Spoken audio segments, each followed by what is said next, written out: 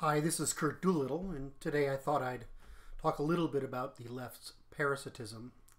The reason is that Gad Saad has put out a new book called The Parasitic Mind. I have just as a confession, I have an entirely appropriate man crush on Saad because he sort of practices masculinity as an art form, and his art form is particularly suited to intellectuals, and he's a master of it, so I sort of have a man crush on this guy. He's just when you can be masculine and a master communicator and intellectual in your field, that's just something I admire a great deal. Anyway, in his use of the analogy of parasitism, well, it's correct, and he takes the example of zombie fungus, when taking that example, it's an intuitionistic organism, a wasp, and where an ant needs a biochemical or neurological reorganization because it's not conscious, it can't choose. But humans are conscious, meaning we're self-auditing and self-monitoring, and we can choose. And so we have to achieve the same neurological reorganization by informational incentives. So we adapt by information more so than evolutionary or biological mutation. And that's why we're hyper-adaptive to the laws of the universe. That's what it means to be an intelligent species, to adapt quickly by information and cognitive change rather than slowly by mere biological evolution. But a parasitic biochemical process or parasitic informational process, well, it's marginally indifferent. Both produce informational changes to the underlying organization of the life form's behavior. So when we talk about left, yes, the left is parasitic and devolutionary, and all leftism consists of continuous deception, lying, producing social construction, in other words, creating an environment of disinformation, to claim European civilization is oppressive for our discovery, adaptation to, and application of the laws of the universe, despite the entire reason for European asymmetric success and turning the universe to our advantage.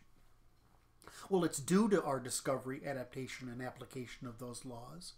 And we pay that adaptation and the cost of reproductive, psychological, and emotional discipline necessary to do so.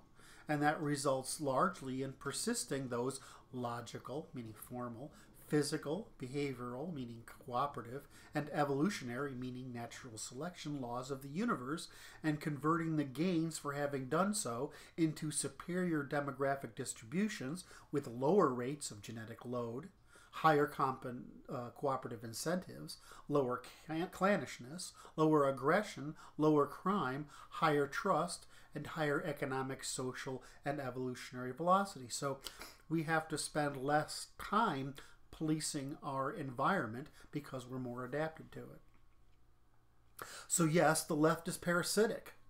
Equality in the absence of demonstrated merit, meaning evolutionary fitness, is a claim on those who do demonstrate merit in the current state of informational, technological, economic, social, political, military, and strategic market conditions, in other words, in the present context.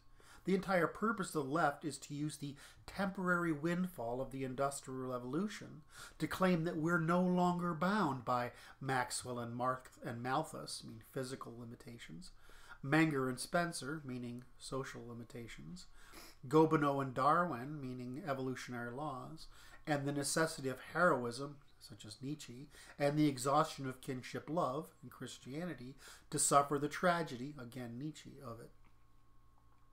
The entire pseudoscientific movement of the left, whether Bose, Freud, or Gould's behavioral pseudoscience, the Marxists, Marx, Lenin, Trotsky et al., there's so many of them, their social and economic pseudoscience. The neo-Marxists, the Frankfurt School's anti-cultural pseudoscience. The postmodernists' sophistry by their anti-truth and reason. Steinem and Company's anti-family, anti-male feminist. And the subsequent PC woke social deconstruction of truth, and anti-colonialism, meaning in their anti-industrialization, their anti-us dragging mankind out of ignorance and poverty. They're anti-whiteness, where whiteness is just science and testimonial truth. They're anti-white, white replacement, white genocide. And it's just an inversion of religion. All of that's an inversion of religion. So instead of anthropomorphizing the universe in the love and respect and obedience to a God, the left's pseudoscientific thought is a reversal and anthropomorphism by attacking Western people, their knowledge, their cultural institutions, their formal institutions, their higher civilization, and their race as a proxy for hating the laws of nature and nature's God, and from which all the benefits of Western civilization have fallen. They hate European civilization as a proxy for hating the universe. And if there is one, hating God for the long history of poor decisions by themselves and their ancestors. And instead of continuing our tradition of conformity to those laws, through integration and discipline, and the exhaustion of Christian love to tolerate our position in that evolutionary series, they think they can cheat Mother Nature in doing so. They're bringing about the third dark age using the same technique that brought about the second, the false promise of freedom from those laws. So yes, the left is parasitic. It's Kurt Doolittle for the Propertarian Institute. Thank you for listening.